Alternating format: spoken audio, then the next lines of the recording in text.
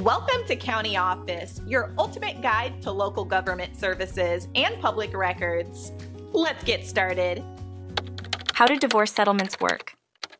Divorce settlements involve the division of assets and responsibilities between spouses after a divorce is finalized. And courts consider factors like each spouse's income, contributions to the marriage, and childcare responsibilities when determining the settlement.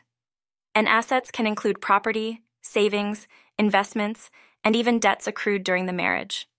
And spouses can negotiate the terms of the settlement themselves, or seek mediation or legal assistance to reach an agreement.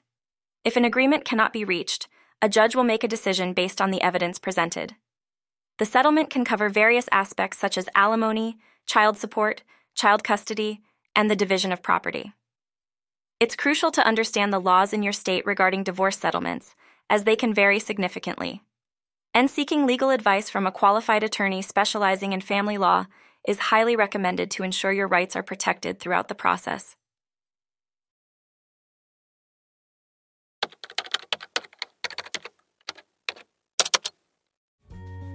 To learn more, check out these links, which you can click in the description below. And feel free to comment your questions. We're here to help.